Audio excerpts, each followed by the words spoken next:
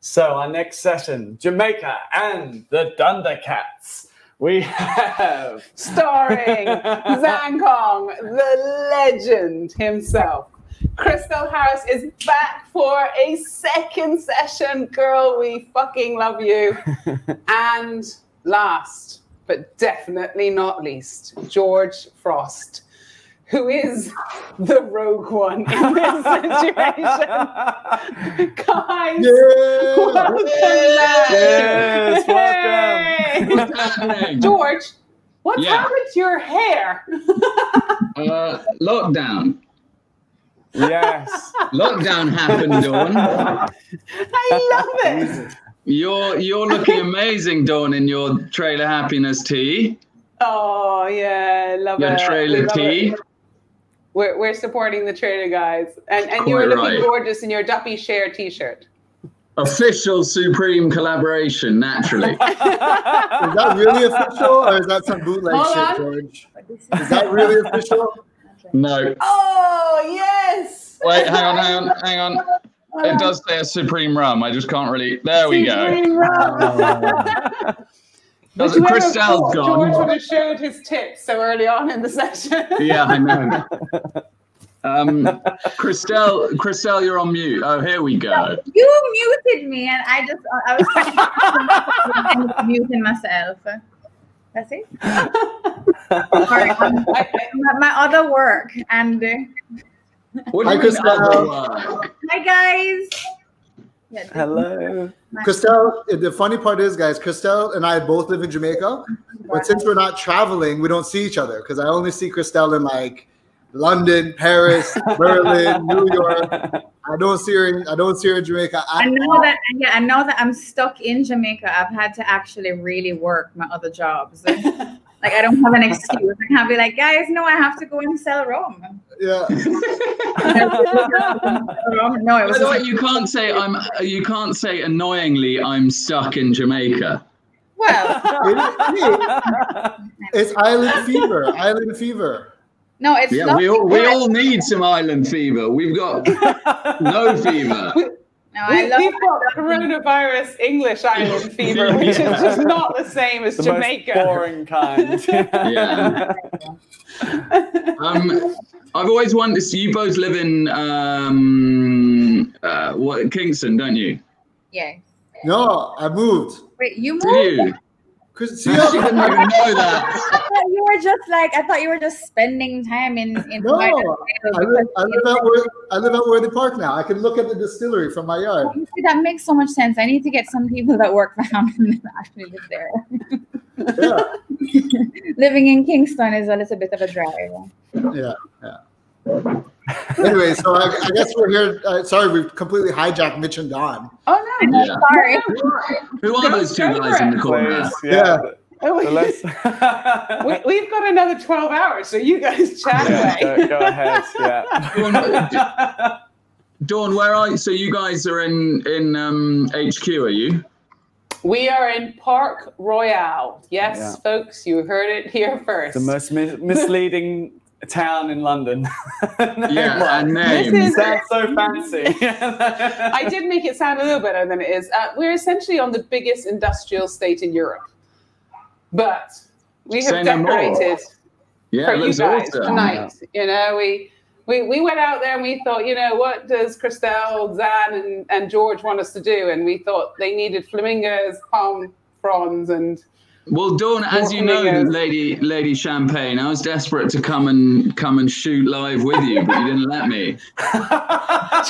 George emailed me. He's like, so where's this event taking place? Can I come down and be with you live? I'm like, we're not letting anyone in the office, George. Yeah, thank God for COVID. You can lock your doors on him now. I wanted to be shot like just off where Dawn is, and then for you guys to be like, oh, I recognize that, and then me just to creepily just slot in right behind Dawn. Freak you out, Zan. It's kind of like our Dave Broom here. He's, just... Yeah, I saw him. It's the next 24 hours or probably 48 because, we're overachievers, as I said before. We'll have to have a Duppy George just standing behind, We'll relegate Dave and bring in a Duppy. Yeah, I literally have never been more excited about hearing a new name than the Dundercats. I loved that. It was genius. Actually, George, when we eventually start talking about rum, we'll ask you if you're going to do a Duppy version of the Dundercats. Yeah, no, we don't need a Duppy version. This is the Dundercats. And much as Zan is trying to play it all cool, he is desperately in love with me. I do. Since the first day I laid eyes on you, George, I've had the biggest... And Zan, where are your kids? The kids? Yeah. The kids. Fuck, where are the kids? I don't know. One was climbing on me like 10 minutes ago, and I don't know where they are. There's a car, the truck started, the dirt bike started, and then I haven't seen anybody since. So, and Mitch, can you just explain again? Hate to jump in on the show, but Mitch, can you explain what you meant by "I've just seen a crocodile pig" on one of your posts? That was me. Is that you? What? Been learning some old naval slang. What's a crocodile pig? So a crocodile pig is a really terrifying beast. No way. Yes, was that after you saw George's haircut? God, look how awful Christelle's lockdown is. I'm guessing I'm going to deliver. Thanks, Lamar. Christelle, are you sure you're okay in lockdown in one of the most exotic paradises, being waited on hand and foot? Oh, and also obviously a natural straw there.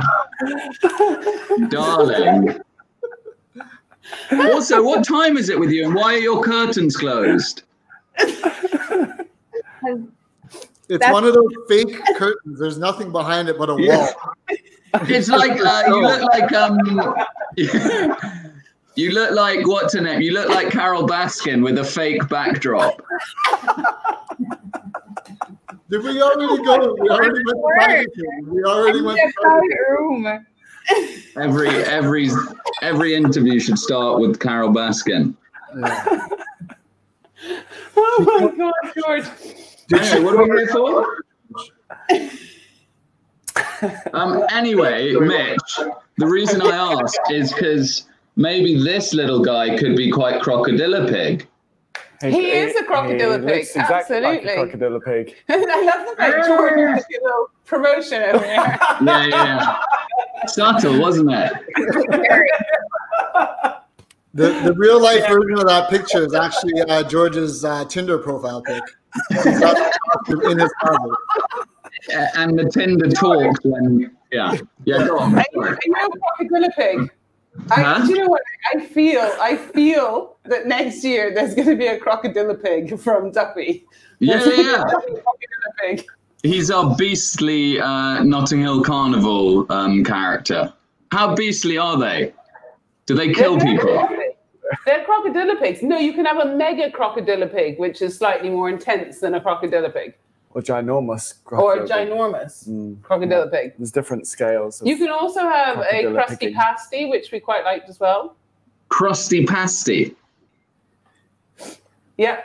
Is that just all this British humor is going right over my head right now? I'm so confused. Nice. Oh, no, wait, what is that? Oh, a crusty pasty. That's brilliant. It's a tortoise. Hold on. Yeah, it's hard to get which way it is, isn't it? Do you want to hear something interesting about a Cornish pasty? Well, why not? Because we're not I feel like we don't have a choice. I really feel like we don't have a choice. We're going to hear anyways. So why does it have a crust around the edge? Because they needed to keep the juice in? No, because they were originally eaten by coal miners, and there was loads of there are loads of poisonous stuff down there. So they ate like crabs, and yeah.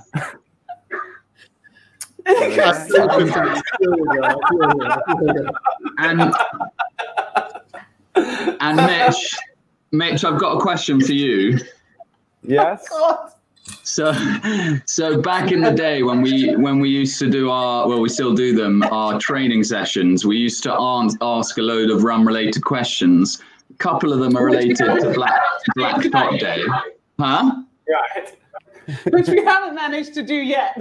No. Don't worry, it'll come. And one of the questions was, in what year was the word rum's first ever documented usage? Ooh, that is a good question. I do have several books here, which if I could refer to them. Maybe you should read them, Dawn. And George, are you going to enlighten us, or you just don't have a fucking clue? Well, normally people would at least have a go, but 1661. Well, 1691. 1661. 1661. Yeah, it's a pretty boring answer, isn't it? But Where was it? George? right, that's all I got. Oh. That's me out. That was George's sum total knowledge on rum. That's the whole joke. And Sergio said that you're wrong, and it's 1663.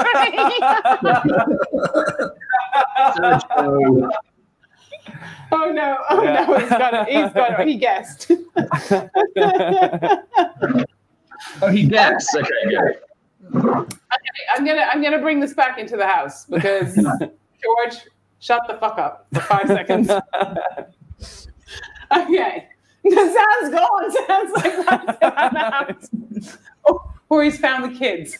No, I feel like I needed a light on or something.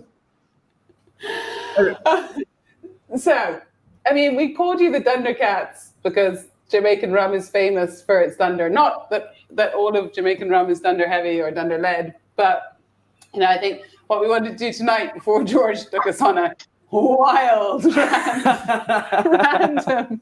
I'm not sure what we went on, but it was fun. You lucky souls. Christelle doesn't look so lucky. Maybe we can talk about Jamaica at some point. So maybe Zan, maybe you can open this up. I don't even know what. Hi, everybody. That's George Frost. Duppy Share. No, I guess we're here to talk about Jamaican rum in all seriousness. We obviously, as you can see, we have a lot of fun when we talk about Jamaican rum. But it is something that, here in Jamaica, we take it very seriously, and it is very much intertwined into, kind of our social, cultural, everything that we do in Jamaica is about rum. And I think at some point we're going to talk about what makes us special and what makes Jamaica rum unique. But, I think that, Jamaica is one of those islands that, no matter where you are in the world, whether you've been here to Jamaica or not, when you hear about Jamaica, there's something that, you kind of relate to and you gravitate to. Sorry, my cat wants to, since we're talking about Dundercats. Dundercats! Oh, he's so cute. Hi. Okay. Oh, precious. Yeah. Point being, Jamaica's Jamaica's dope as shit, so you guys should all come here when you get a chance. Thank you for inviting us, Zan. We'll be on the first plane out. Yeah, unless you're from America, then you got to slow your roll a little bit. But Well, Oh, sorry, Christelle, we lost you. Oh, we've lost Christelle for a second. We've lost Christelle, George. Let's go back. No, Sam, what is your Dundercat's name? Sorry. Oh, big surprise! His name is Ginger. That's original. Yeah, and then the other cat, which doesn't let me touch her, because she's a cat, is Deps. And Sunny, my daughter, named him Deps because she's like, Dad, he's like got a dark coat like the depth of the sea. I'm like, that is some deep shit, girl. So we named him Deps. And I think we have Christelle back. Christelle, bring us back to where you were. I'm just saying, you guys can come and stay here. because I have lots of rooms thanks to COVID. Yay, we're coming. We're coming. Nice. I think the question is, and we have to ask it because I think it's one of the questions we've been asking throughout this, because I think what we want to know is you're right, Zan, what makes Jamaica Jamaica? Why is Jamaican rum so special? And, for me, it's one of those rums, it doesn't matter who's producing it. I stick my nose in it and I know it's Jamaican. And for me, actually, Jamaican rum is one of the ones that really does have a sense of terroir and a sense of place, and immediately, bam, every time we try, we're like, that's Jamaica. So how? Why? I think a lot, there's so much. It's funny. Someone asked me yesterday, they were like, because we were talking about Hampden and the difference of what, Hampden, Christelle and their team do there versus what we do in Worthy Park. And, on paper, we're both double retort pot still distilleries.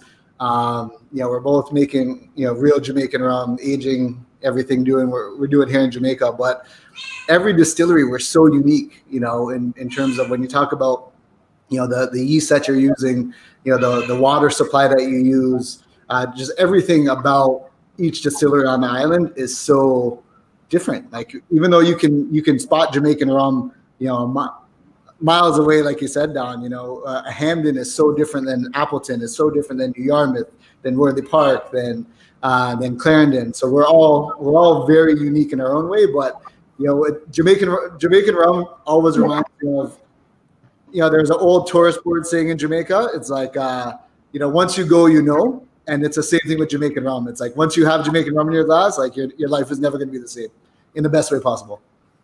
Is it the water though, Zan? Because that's the only common thread, really, isn't it? I think it's just the water.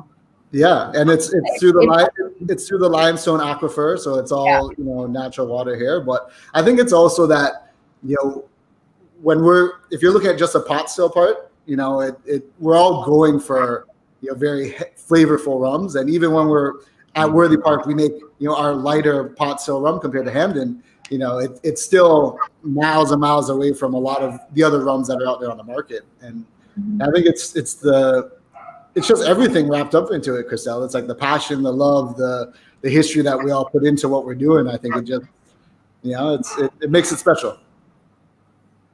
Dan's actually asked if it's something to do with longer fermentation times in Jamaica. I think so, because for sure. We at Hampden, our fermentation time is long. I thought it was the longest, but then I just recently found out that Worthy Park, you guys do a very long fermentation as well. But I can't speak for anybody else, so I don't really know. Yeah, your shortest is what, Christelle? Your shortest fermentation time? Our shortest would be like 7 days, but because we're very much teetering between science and art all the time, we have to just wait for it, because the fact that we use wild yeast, and there's a lot of waiting around a lot of the time, and it's very dependent on what's happening at that particular time in the environment, whether it's a certain time of the year or we're experiencing certain weather. So there's no textbook answer. If we're going after OWH that says that we're going to be waiting 7 days as opposed to 10 for fermentation. It really depends, but the minimum would be 7. Yeah. So see, we're like on opposite ends, because we'll do our lightest rum is 30 hours, but it's a very controlled fermentation, and then our highest or our wild fermentation is 2 to 3 weeks. It's just like Bill said, you're at the whim of temperature and environmental conditions as well. So Zan, are you doing both proprietary yeast and wild ferment, or? Yeah, so we actually use 3, because we use a commercial yeast as well, dry activated yeast. We have a proprietary yeast from our cane fields, and then we have for our high ester yeast that we use, what we call our wild yeast. We add cane juice, cane stalks, and molasses into 20,000. We have 4 20,000 liter pre-fermenters, and we let that sit for 90 days. So we let that sit in the bacteria culture that develops, is what we use for our high ester rum. And Zan, is that something you're topping up continuously, or it's just fresh batch every time? Well, we have 4 of them, so we let them sit, and then we draw down on it, and we do another one. Hey, what's up, dude? Just quickly, can the guy? Yeah. Say hi. You're live right now. It's live. It's an ongoing talk. You're on Sky. And just to vindicate our totally epic name, Zan, can you explain what Dunder is? I'm going to defer that one to Christelle. In terms, just because in Dunder in Jamaica is what we refer to as the the waste or the leftover after distillation. But I think what everyone wants to hear is what Christelle does with that Dunder and her muck pits. Say hi. Hi. Hey. Hello, sweet. Hey. All right, Christelle. Come and visit you. Look how pretty they are. They're so precious. I want one. He said you can have Sunny. I don't know if I could manage to live in like 2 hours. But Yeah. so Dunder, yeah, I'll take that. I think one of the reasons why people are so obsessed with Dunder and they speak about Hampden, and Hampden is kind of synonymous with this mythical thing which is Dunder, is that there's also the incorrect one that Dunder is the same thing as muck. But I suppose we can get to that in a bit. But Dunder is basically what's left in the still after a distillation run. So it's your waste. We utilize our Dunder. Well, obviously we get rid of some of it on the fields, what we can by law, and we also reuse some of it in our next runs. So it's the reuse of that Dunder in our subsequent fermentations that I think makes us a little bit different, and it's that's one of the components of our very high ester rum, and one of the reasons why we're able to produce high ester rum. How does that differ to what you do with it, Zan? Yeah, we capture it back and we use it for fertigation. So we use it all as fertilizer in our cane fields. Okay. We have that ability because we do have we have a lot of cane fields here, so we are able to use it for that. But we don't use any of it back in fermentation. Okay. Yeah. So George, to be super clear, it was too dark. It was too dark. Yeah. So you moved. Yeah. Just a lighting change. Just a light. Well, George, it's made all the difference. You're looking gorgeous. Thanks. So to be really, really clear, the difference between muck and Dunder. Dunder is almost like a sour mash. It's what comes off. It's the lees, the spent yeast that comes off stuff. Muck is actually something quite different, and is pretty much Dunder, but with a butt ton of steroids in a very natural way. Would that be kind of? Yeah, yeah. So the muck is this wicked like witch's brew. If you want to get back to some mythical terminology, it's not really witch, but it's a Hampden brew of bacteria and acids and just wonderfully rich, nasty, hogo-inducing stuff that it's mixed into fermented molasses and cane juice and the Dunder, and that creates the wash that is then sent for distillation. And that muck comes from the muck pit. Mm-hmm. I know. Right moment. The muck pit is actually situated underneath the fermentation house. So the fermentation house of the distillery is something that you can actually walk through, and there are these big open air cedar vats, but they're on a raised platform all throughout, and about 8 feet below that is this muck pit. So it's like one huge giant pool of gunk. And that muck, which is the bacteria and the acids, it's plunged. I don't really know how often because I'm never there long enough to see how often it's plunged, but it's plunged to get everything kind of moving, almost like a digestive system. And then buckets of it are put into each fermentation vat as what is really charging the beginning of the fermentation. And Christelle, are you adjusting the amounts you would add for different marks you were trying to create, or is it a similar amount that you'd add for each one, and then just the length of fermentation affects?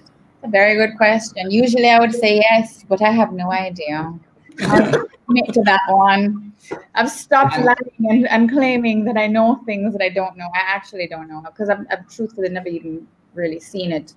I've seen it done, but I don't know how they adjust it. That's something that I'm not so, I suppose I need to become a little bit more scientifically inquisitive. I'll have an answer for Black Tot Rum Day. For the 48 hours. Thank you. Zan, I remember when you were taking me around Worthy Park, probably a couple of years ago now, there was a rumor that you said, in terms of adding that sort of feistiness, punkiness to the fermentation, that some distilleries across the globe were rumored to do some fairly unconventional stuff. Oh, you mean like what I used to say, what the Jamaicans used to put in the muck pits? Yeah. Like, for the record, that tour with George, I feel like I blacked out for the 4 hours he was there. But yes, you do hear all those stories. I'm sure Christelle gets told them all the time about the use of goats and goat carcass and bats and all sorts of stuff in the muck pits. But I can tell you, goats, we eat a lot of goats here. I can't imagine us wasting any in a muck pit. Yeah. So it's tasty meat. It is. It's delicious. Yeah. But as a curry, not as a part of a rum. Well, no, that's one of the reasons that I pushed for us to become more transparent about our methodology and about our production process at Hampden, because we were new into this, and I was obviously the journalists were starting to try to gain access, because never before had they had any actual real access to Hampden. Yeah. Now there's this family that's come and taken over, and they put this rum in a bottle. So clearly I wanted to be able to get fresh out of it. So I wanted to create relationships with anybody who was interested in hearing anything about us. So they would come, and because there was always this kind of mythical, element to Hampden, it seemed like there were secrets to be kept. I started asking questions, and I said, what is all this stupidness about bat heads and goat this and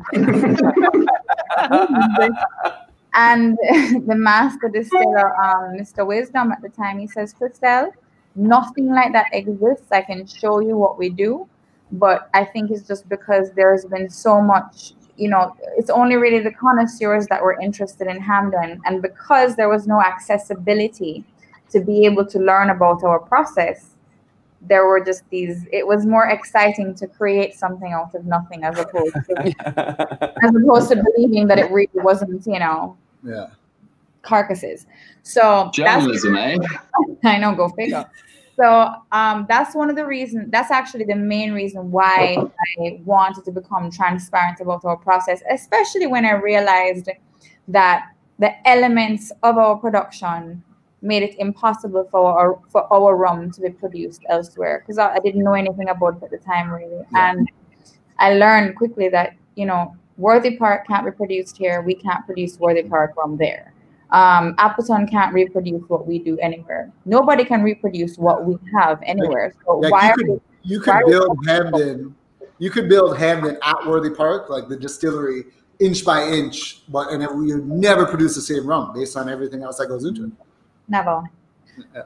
And and I think that's going. So someone was bringing it up before, this idea of micro terroir. So it's not just about the terroir of an island. That an island's big. There are so many different cultural or climate influences, soil influences, people influences, and actually there's that element of that sort of really kind of local and the temperatures in the warehouses, and if you're close to the sea, and it's so fascinating to understand those sort of micro, what makes each distillery so unique. And George, you chose Jamaica when you were looking at the Duppy as part of the blend. And what drew you to that? I mean, what was it about Jamaica that you said, you know what, actually, I want to use that as part of what we were doing in Duppy? Yeah, I think it's two things really, which the guys who obviously know a hell of a lot more about rum than I do, but perhaps being as close as they are / obviously on the island. One of the things that we love at Duppy, and me myself, is I think as both Christelle and Zan reference there, is each island has its own ways of making rum, but I think each island has its completely own personality. And as Zan said, you know, if you go to Jamaica, you know you're in Jamaica. And I think that in the rum, I think is the perfect expression of that, in that, you know, if you go to Jamaica, and I'd say the two most famous islands certainly in the UK, I'd say in Europe, in the Caribbean, are probably Jamaica and Barbados. And I think there's a really nice kind of contrast, not just in, or in the same way, in that the rum making style, or the style of the rum, I think really reflects nicely on the kind of vibe of the island. And in Jamaican rum, what we loved about Worthy Park is it's got that kind of high ester, as we've been talking about, but punchy, kind of fiery taste, and it kind of cuts through any blend. And I think a blend is such an incredible thing, but a blend made up of quite kind of similar, sort of quite soft rums is a bit pointless. And so we wanted that kind of feisty Worthy Park 3-year-old rum to blend with a terrible Barbados rum, because obviously we love Jamaica, but we all obviously love Richard Seal, which is where the 5-year-old rum comes from. So in a very succinct answer to your question, Dawn, we love the feistiness of it. We love that kind of really kind of dry tropical fruits, and the fact that it had, even though it's super approachable and delicious, it had that ability to cut through our blend, but equally, as I'm sure Zan will be able to tell you better, you know, it makes one of the best, his rums and Christelle's too, make some of the best daiquiris around, because they've got that ability to cut through lime and cut through the sweetness of the sugar. So yeah, that's what I like about Jamaican rums. That was so sweet, George. Thanks, mate. Yeah. Go to the next page. Yeah, and so yeah. Are you gonna ask and also from Worthy Park? Yeah, and also, as you're saying, Dawn, in the before we came on, I think that, you know, the everyone that you meet, and this is going to sound cheesy, but everyone I've ever met who's even slightly connected to rum, it does what it says on the tin, rum. I think it's so welcoming. It's so, you know, the community is an epic one. The rum family is an epic institution. And I think, you know, I dread to think what Gin Fest is like, or what Vod Fest is like. But, you know, as Zan said there, you know, like, and as Christelle said, even, you know, like we just look forward, and this is something we always say with Duppy, we are a rum first, Duppy second. Like we any rum event, as I hope you guys know, we're always there, and it's I'd love to say it's a strategic decision, but it's not. It's just a chance to kind of hang out with some amazing people. And, you know, anyone you meet, you've got a real likelihood of becoming good mates with them, which is so refreshing. And I remember when George first met me, and I was working at Selfridges, and the amazing Ian Burrell brought George introduced me to George, and George was like, I'm producing a rum. I'd really like to talk to the buyer. He said, George. Yeah, you didn't do that justice. And you sweetly said that at that time I'd never met Ian, and you sweetly said he introduced me. He didn't have a fucking clue who I was. But it was basically, it was 2 weeks. I think it was 2 weeks before, no, it was like a month before we were going to have our like full bottle ready. And I saw Ian Burrell was going to be at the Selfridges rum night. I think it was a rum night. Yeah, we did a rum night. And Ian was talking to this very attractive, but in my eyes, unnamed, unimportant woman. And I was desperate to meet Ian Burrell, like an 8-year-old Man U fan wanting to meet Beckham. And I ran up to him and kind of verbal diarrheaed exactly what we're trying to do with Duppy, and kind of completely taken aback. He was kind of like, oh, and Mrs. Dawn. And I was like, oh God, I'm so sorry. You know, how rude of me. And then I was like, anyway, what do you do? And Dawn was like, oh, I'm a buyer. I was like, oh, cool, for what? And she was like, rum. And I was like, oh, for where? She was like, Selfridges. I was like, oh, fuck. But then, as I tell the world and everyone in it, is Dawn was like, love the sound of what you're doing. Come in and see us on Monday. And on Monday, we went in with a mock bottle of the original Duppy, which is actually full with Captain Morgan, because that was the closest colour we could get. And a tiny little vial, which I always think is a really like, what's the word? Anyway, not a great name for what should house delicious liquid, but a little vial of Duppy. And thankfully she said yes, and the rest is history. I didn't realise that bottle was full of Captain Morgan. Yeah. Thank God I didn't just, I mean, think how different it would be if I just poured the wrong bottle. I mean, a whole different story. Wouldn't be able to buy epic swag like this, that's for sure. Oh, Georgie, Porgy. Never a dull moment with this one. I know. It is a bad haircut, though, isn't it? Oh, it's fucking terrible, man. Yeah. You can talk. This is what happens after that. You go from that to this. 2 hours later. I asked George a question. That was such a wrong move. Yeah. I keep asking questions. You should have X Factor. You should have the X Factor buzzers. I have a megaphone. I might go get it. We almost did, but yeah, where's the megaphone? Perfect. Okay. This was meant to be for Luca, but I think I need nice. I'm touched that didn't come out with Luca and has come out with me. I'm hurt, actually. Not surprised. Mitch, bring it back into the house because I can't take it. All right, so well, let's throw this one back to Zan. So, Zan, Jamaica is almost as famous, if not more famous, for its unaged overproofs as it is its aged rum. Yes, Zan. And there's no denying that Jamaican DNA coming through. And I think, you know, one of the things that just in our last session, Frank Ward mentioned was like the real test of a distiller is the unaged rum he can make. You know, what it comes like when it's off a still. And, you know, you guys have brought out some incredible rums, Rum Bar and you know, bartender favorites like that. What's, you know, how much identity is tied up just in the pure distillate before aging, before anything else? You know, what is unaged overproof to you? Oh, it's everything. I mean, just to give you some context of the Jamaican overproof market, we have roughly 2.9 million people in Jamaica.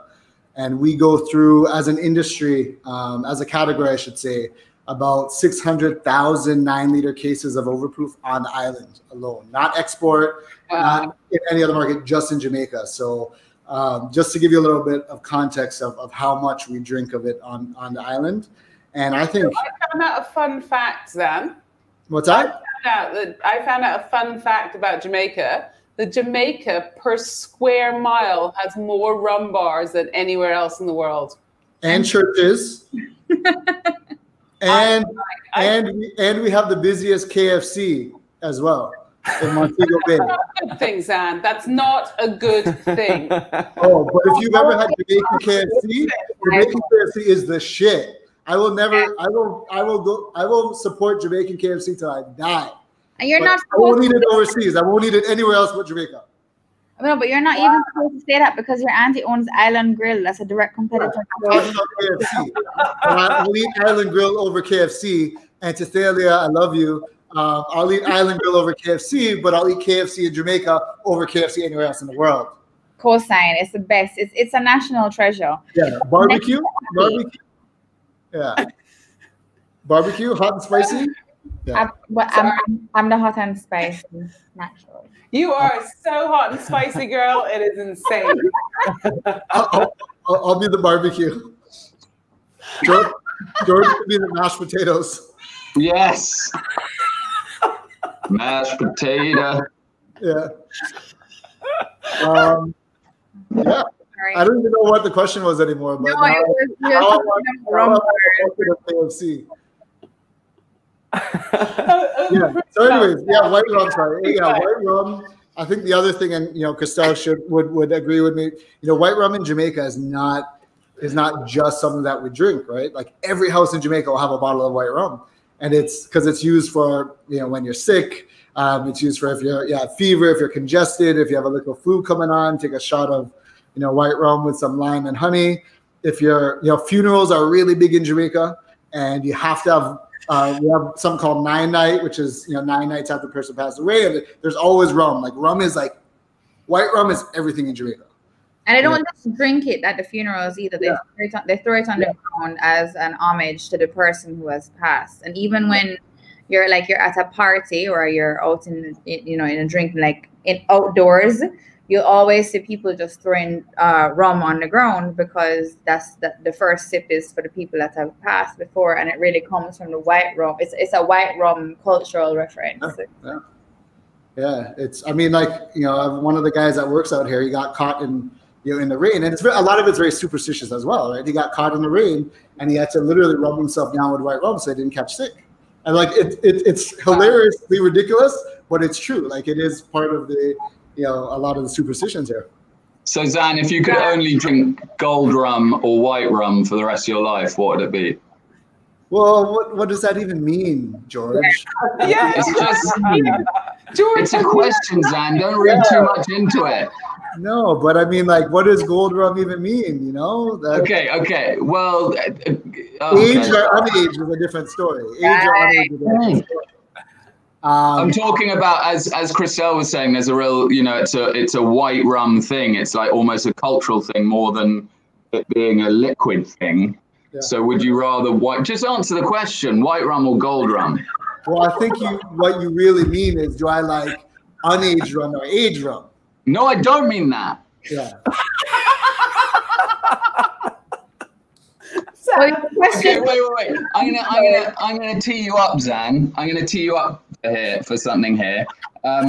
Is it true that Ray and Nephew is by far and away the top selling Jamaican white rum? Oh yeah, 100%, hands down. Oh no. Wait, okay. I thought last time I came there, your sales on Ray and Nephew's were going real good. Buddy, if that was the case, I wouldn't be sitting on the couch here. I'd be flying my private jet to be with Mitch and Don in studio. Oh shit! No. Really, I mean, Ray and Nephew is the white rum of Jamaica because it's the biggest brand for centuries. Jamaican rum historically was never branded. So even though we had in the mid 1800s 600 and something distilleries, no one was branding it. It's a throwback to how we made sugar, how we were as a colony. Everything was made as a commodity. So, Ray and Nephew was the first to actually create a brand, and nobody really followed suit until look at Hampden and Worthy Park. Combined, we've been around for 600 and something years, and we've only branded our own rum within the past 15. But also branded it literally because of the name of the distillery, right? No, just in general, just even any bottled branded rum is coming off the island. Yeah, Rum Fire 2010, 2011. But if you look at the kind of brand, in a wider sense, vodkas, a lot of gins, they're not named after the name of the shitty still they came out of or the kind of land that they're on. Whereas a whole load of rums are obviously Worthy Park is called Worthy Park because it comes from Worthy Park. Same with Hampden. Yeah, I mean, and that's the beauty of Jamaica is where each one of us is telling a different story through our rum. So it makes sense for us to want to promote our rum. Our distillery name, our estate names when we're selling our rum because we're all different. I mean, vodka's vodka. It it's pretty. I don't know. I don't even know how to talk about rum. This is interesting, though, you know, Zan, because the point that George is making, actually, I wouldn't have understood or made that point. Thanks. No, when I feel like a lot of what George says, we can all say that. When we came out with the product Rumfile, because we did not understand how important rum was, and we didn't understand how important the actual entity Hampden Estate would be to the rum community, because we never really realized it existed in terms of the understanding of it as being from somewhere special. I had never heard of Hampden before. I'd never heard of Worthy Park before. The only thing I ever heard of was Appleton. So at that point in time, even though it was only 10 years ago, nobody knew about these places in Jamaica. So we actually, I mean, I was just speaking for myself, but my family and I, we didn't know that there would be such importance placed on the geographical entity Hampden Estate and its recognition internationally. It was only when we took over, my grandfather said, well, if it's so important that, you know, we have these relationships with third party, you know, bulk rum buyers, and they're paying so much money for it, then it must be worth something. There must be some sort of recognition. That's when we decided to bottle a product. But again, we didn't really understand the importance of Hampden Estate. So we came up with this thing called Rumfile. Don't even ask. And then we started aging in Jamaica, because we realized that, so when we send all the rum to Europe, they're putting some of it in barrels and they can sell it for even more money. So, you know, I don't know how much we really realized that the geography was important, and that there would be this recognition that would translate to financial success and the ability to create a brand, you know, that's outside of this thing called Appleton Estate. Yeah, no, 100%. I mean, when you're in Jamaica, you know, even up to now, people still get confused. People are like, "Oh, you work for Christelle? You work for rum?" I'm like, "No, we're a completely different estate, different location." But yeah, you're right. We're all late to our own game in a weird way to say it. You know, we're all just catching on in Jamaica years and decades after, you know, everybody overseas is, because our relationship with rum is different. Like, rum is just, you grow up with rum. So not that it's not special, but it's so much a part of, you know, of your experience in your life growing up that it's just rum. You know, it's only in recent years that we're really focusing on, you know, the differentiation between what makes Worthy Park and Hampden and Appleton and you know, Long Pond and New York, everything different. So yeah, Christelle, bang on. And since you have made those changes both at Hampden and Worthy Park, like what has been your experience? How has that changed? You know, the distillery. How has that changed? What you guys are doing there? No, it's definitely put us on a focus now of seeing how we can kind of leverage our size. As you know, we're still a relatively small producer, but how can we can differentiate ourselves more on the global stage, away from, you know, the market leader being Appleton, because we are very unique and we are very different, and our scales of economies of scale are much different. So it's allowed us, or it's forced us to focus a little bit more on, you know, how we can play to what our strengths are, whether it's, you know, smaller bottlings or smaller releases, or, you know, just it's focused us on making sure that we're presented differently and uniquely against all the other distilleries here in Jamaica. And again, it's not that we're trying to position ourselves as the best, because we're all different, but it's just that this is what makes us different as Worthy Park versus, you know, everybody else.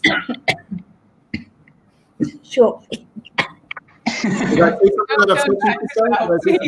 Christelle? I know you've got George here, but please don't. You can turn my screen off if you want. No, I was going to endorse that, but at the same time, you cough. I know I did. You got me excited. I had to catch my breath. I don't think there was any point in time where in the past we would have been able to think of ourselves as standing on the same stage as the big boy, Appleton and Nephew. And not to say that we're anything close to their sales or, you know, as Zan said, it's not that we're better or they're better, but the fact that we can actually be celebrated on the same stage as Jamaica rum and be able to celebrate our diversity and know that each of us is bringing something very different to the table while still being a part of this unique Jamaica rum product. That is something that is quite remarkable for us, and in you know how it's changed is that we took over this distillery because it was attached to a sugar factory, not geographically, but as a part of the government divestment. It was my grandfather's dream to own a sugar factory when he was alive. He was brought up in a time when sugar was king, and he worked at Moneymusk Sugar Estate, and he was timekeeper for the estate when he was a teenager, and never in his wildest dreams did he think he would ever own a sugar estate, and then with it, the rum distillery. So how have things changed? They've changed remarkably, but I think a big part of that is also the relationships that we've formed and the belief that there has been in Hampden by the partners that we have. So it's changed exponentially for us. I mean, we couldn't have predicted it, and we're happy to be able to have to keep up with the demand because we've done a lot of infrastructural improvements recently that I don't think we could have foreseen having to do either. So it's changed the landscape dramatically. And it feels like Jamaica's almost starting to come back and have a 360 because, you know, Jamaica was one of the most popular rums in the UK back, you know, time began. And I think it's super exciting because we're seeing it now, that kind of Jamaican revolution, it seems to be coming home to the UK very, very much so. And I think we're all excited about that because, you know, I think all of us say, well, Worthy Park was our rum of the year this year, or our spirit of the year. And, you know, that's fantastic to kind of have something so amazing to be recognized as what it is. And that's, you know, I think it's exciting to see what you guys are doing. Less excited to see what George is doing. Okay, George. Okay. What? No, Zan, this is for you.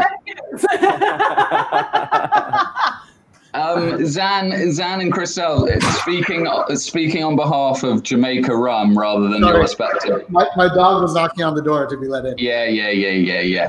Speaking as Jamaica rum rather than as your individual brands, what would you wish? What do you wish happened more? Is there something, you know, Jamaican government could be doing more? And obviously you guys are doing an incredible job and Jamaican rum's flying, but is there anything you wish could be so? I mean, I think overall, you know, I love seeing what all the distilleries are doing in Jamaica because everything, like, you know, I smile every time I see Hampden out there. And I'm not even shitting you because, you know, it is a true story. Like, it's great to see, you know, the Jamaican rum brands out there. And especially with, you know, Christelle's my friend and our families are all friends. And it's great when I'm out on the road and, you know, we see her rum being out there and, you know, seeing our rum out there. And I think Jamaica rum as to be identified and respected as a category is really what, you know, I want to push for, or what I would love to see, because, you know, there's some great rum from everywhere, but, you know, I want Jamaica rum to be identified, its own kind of unique identification, because so much of what we're doing on the island now is all very similar in how we produce, and, you know, with, you know, obviously Hampden and Worthy Park, we share a lot of similarities, but yet we're all so different. But at the end of the day, you know, we're all Jamaica rum, and we're all supporting each other as much as we're, you know, competing with each other even more. I mean, we support each other more, I'd say. That's awesome. One of the things that I would love to see happen in Jamaica is, well, I mean, this is not international, but in Jamaica, one of the things I think would benefit us very much as an industry, and even as a, you know, as something that would add to the tourism product, is for Jamaica rum to be given preferential treatment in terms of taxation. Because when you look at the products being brought into Jamaica, not just rums, but even outside of rum, it creates a very unlevel playing field, particularly considering that Jamaica rum consumed in Jamaica at higher percentage ABV could really be like the backbone of a lot of linkages and you see a lot of preference being given to other spirit categories in some ways. I think that's something that we could definitely benefit from at home, but I certainly don't think necessarily this is the right forum for it. But since you asked, that's something that I think we would definitely benefit from.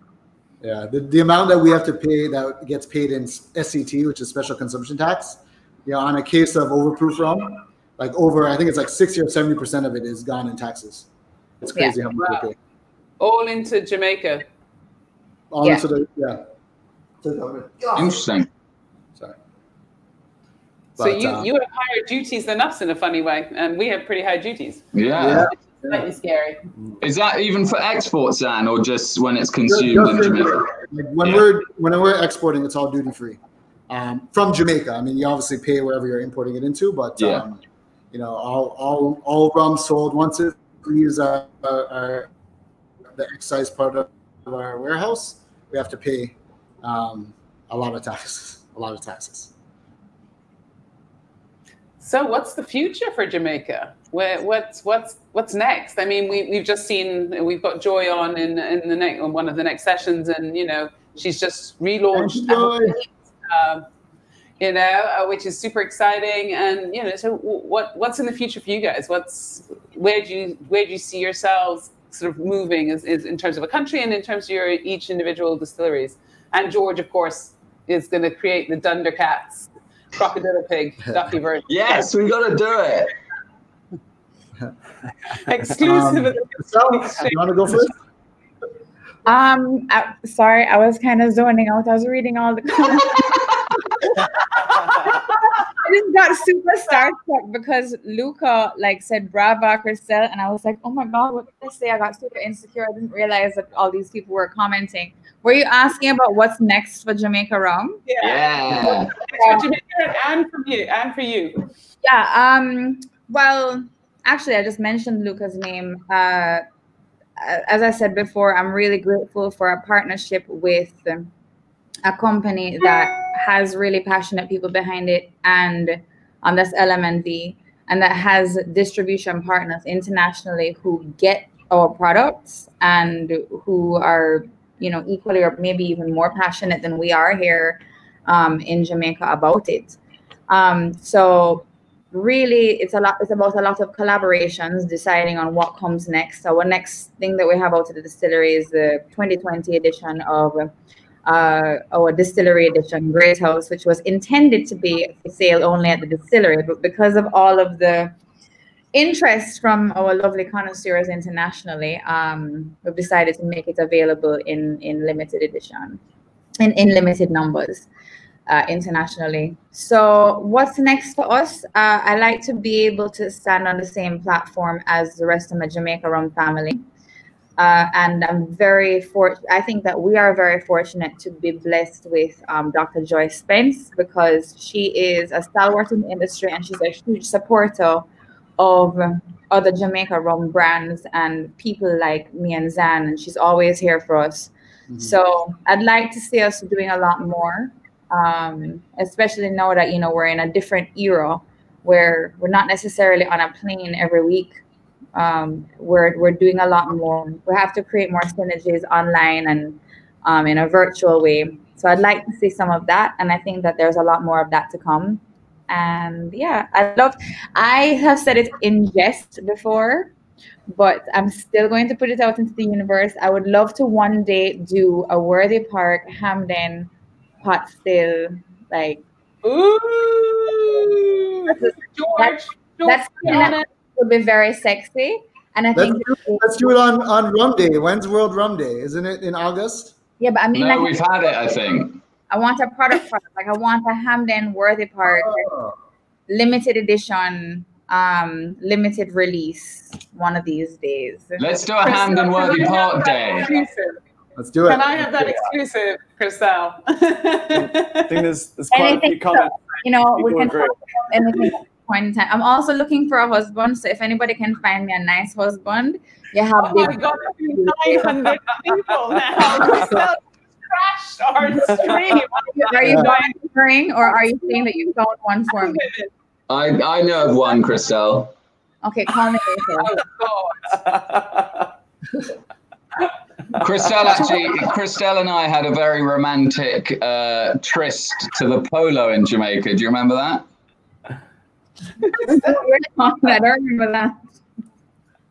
We've all blocked your trip out of our minds, George. Yeah, I know. I remember it though. I remember it. We went up to Jamaica.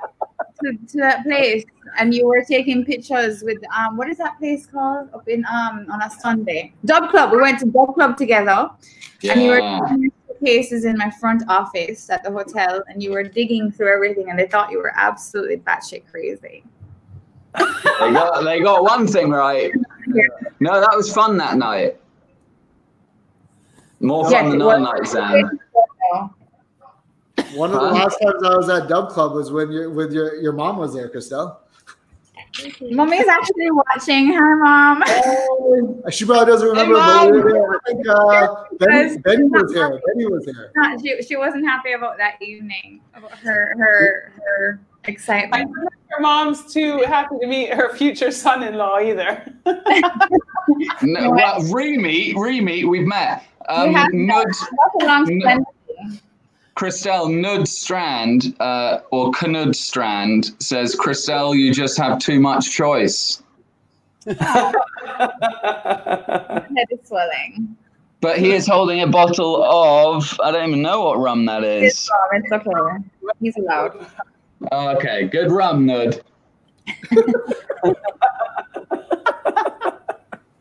Oh, George. I think I don't need to go to the gym for a week because my stomach muscles are going to be like, I got a six-pack after this session. Oh, for sure. Hands up if you've accidentally peed yourself a little bit on this call. Mitch,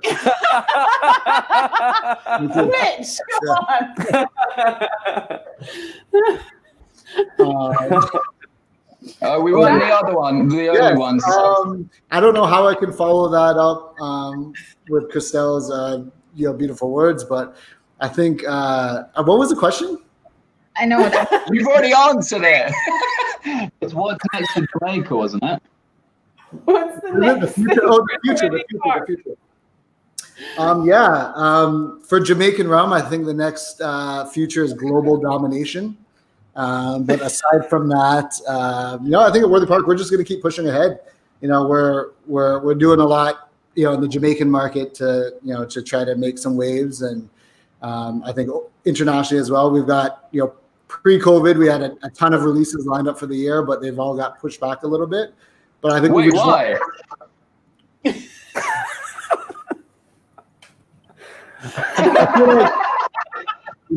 I sent my children upstairs for this, so I wouldn't have this, have that kind of chirping in my ear all the time. But I forgot that we were, so I might as well just have left them beside me.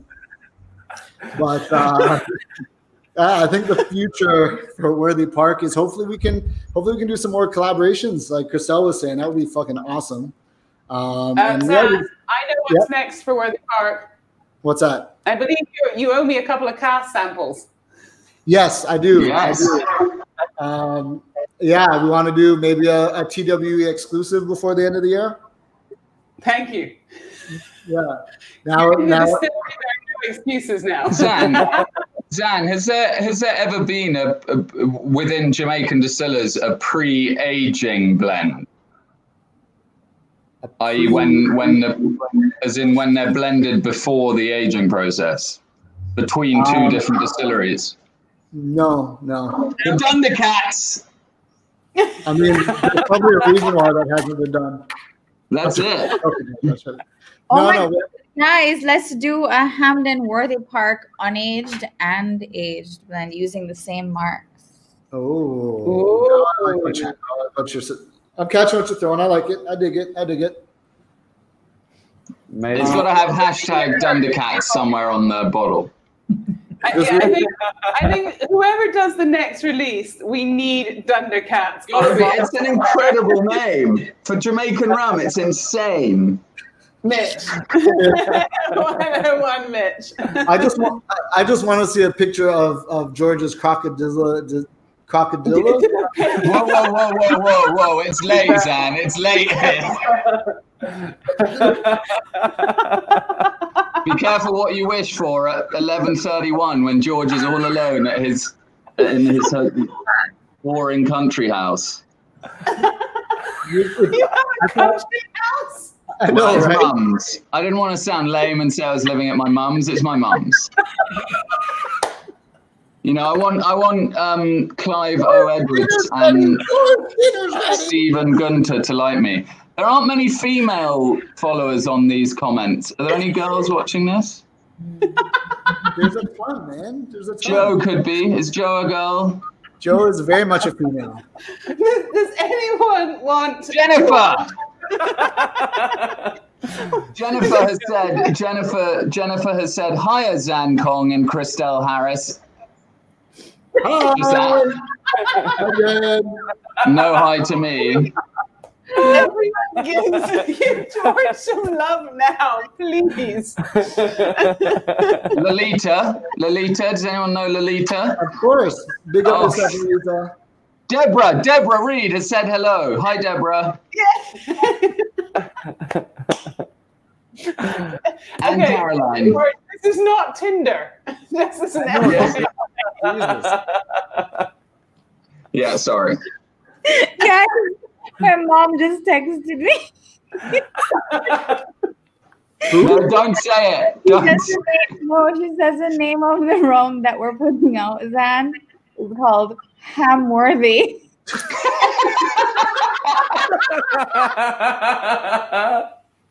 Oh my gosh. There you go, the Hamworthy Dundercats.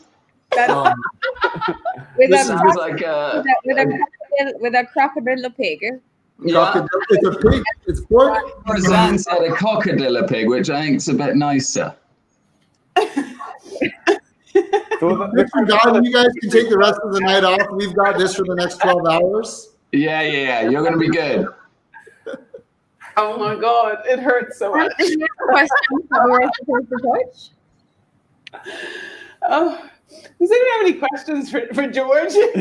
George, Someone, please ask George a question. Mitch and I've given up. There's nothing. She never got the giggle. John.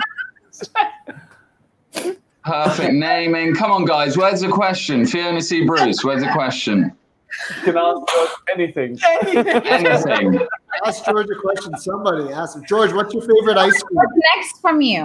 Someone needs to spray George with a hose. It is Friday night, George. It is Friday night. Hey, Zan, you got your hose there? There we go. Somebody says, yes, George, what's the blend in Duppy Share? Thank you, Canoe. Thank you. The blend, good question. The blend is a 5-year-old from Foursquare Distillery and a 3-year-old, unfortunately, from Zan's distillery. What is this one here? Well, George, I think you need to come to Part Row because you've got to do the rest of the 12 hours. Yeah, I'm there. I'm actually, if you look outside the window, Dawn.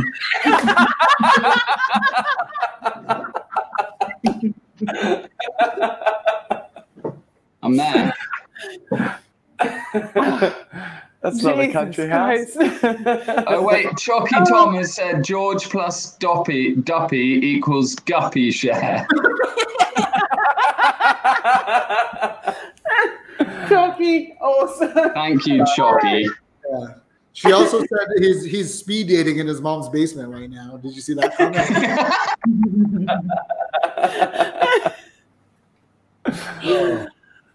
This is amazing. What an epic, however long it's been. I mean, just awesome. George, oh my God, there are new comments. These comments are insane. Hey, Nud, we'll use that in our that'll go on our website, Nud. Thanks to Duppy, there is now drinkable rum in pubs. No. Zan, any chance of a rum bar 50% ABV? We don't have any in the works, but anything's possible. There's always a chance, Ray. There's always a chance. Nice. Someone's just asked one. You can get person. Someone asked one. Oh, no, it's not that. Oh yeah, any special versions? We've got our spice. We've got our spice, and we might be. Oh, what do you guys think of this? We might be bringing out a white rum. Oh, what's it going to be called? The Crocodile Pig? The Crocker Dundercat. Dundercat. Oh gosh. So wait, George, do you like gold rum or white rum better? Well, it depends. It is Zan, right? Is it Zan? Yeah. I don't think that's the question you're asking. Brian Jackson has a question, which is actually really relevant. How can we get more Jamaican rums at the MBJ duty free? Yes. Are you there, Christelle? I'm having such a hard time. I'm there with Rumfile, but I've submitted Hampden Estate rums for like over a year now, and they just can't get accepted because apparently they have to go through their head office and whatever, and they don't think there's any value to it because nobody knows what it is. Yeah, so they don't have to they don't want to take up their shelf space with it. Yeah, it's that one is Kingston duty free has a ton of really good selection because it's Jamaican owned, right? So it's a little more emphasis on Jamaican rum. But the MBJ is a group duty free with I can't remember the name that owns them. Dufree. It's Dufree. So we have our rum bar, rum cream, overproof, and gold there, and we're supposed to be getting we're supposed to be getting our single estate there. But same like Christelle, it's just a waiting game. Yeah. So it's not for lack of trying from the Hampden and Worthy Park side. No. Zan, we've got a question. When is Worthy Park and actually Black Talk going to be available in where was it? Australia? Hold on, sorry, come back. Australia, yeah. Actually, I'm in discussions with a distributor and importer in Australia, so we're working on some label stuff and what the different requirements are. But hopefully in 2021 you'll have it there definitely. So it's in the works. We're in discussion now. And Mitch, Black Top? Black Top, I believe, has landed today now. Yes, it's landed today. Nothing like. How did you get confirmation of that so quickly? We have a secret squirrel. I mean, can you not see Chanel on your screen? Yeah. I'm hearing it's landed in Australia today. Yeah, it's just landed. It's just landed. Now, yes, so it's now available in Australia. I believe Alba Whisky have it over there. So hit them up and you'll start seeing Black Top popping up in all the right places. So awesome. So guys, I mean, honestly, I don't know how much we found out about anything that we just sort of got rid of the questions about an hour and a half ago. So those of you who wanted us to get any of those questions answered, tough shit, we got George instead. Let's be real, Don. Let's be real, Don and Mitch. You didn't put Duppy George on here and expect it to not Let's be real. Let's be real about it. When you went down your list and you got to George Fox, you didn't think, this is going to be like Britannica for an hour and a half. That is not what we're doing. I'm gonna massively surprise you here and interrupt and say just an epically massive, amazing. The other two haven't been getting high on their own supply at all. But a massive thank you to you, Dawn. Anyone who somehow hasn't had the joy of meeting Dawn, as far as the rum family goes, she's very much a part of it, but also lives by the rum mantra. And Mitch, I've only met you recently, but you clearly tick all those boxes. So come on. Cheers. What a pleasure. What an absolutely epic session. I mean, Mitch and I laugh a lot when we're together. But I have to say, I don't think we've ever been quite so floored. That was epic. General hilarity. George. It's absolutely brilliant. Is it? Yes, Exactly. and I think I fell in love with George a little bit more. So everybody here was mashed. We need to work on your mum though. Is she watching? No. Yeah, Mommy's watching and listening. She's good. Mommy loves you. Oh, Mommy, I don't know if you're listening or watching, but George just blew you a very big kiss with both hands. Yeah. Is he? Yeah. Yeah. Go there. Hey guys, you are awesome, and you know we have so much love and respect for all of you guys, and you know we so appreciate you coming out tonight. And it's been late for George. You know, he should have been in bed hours ago.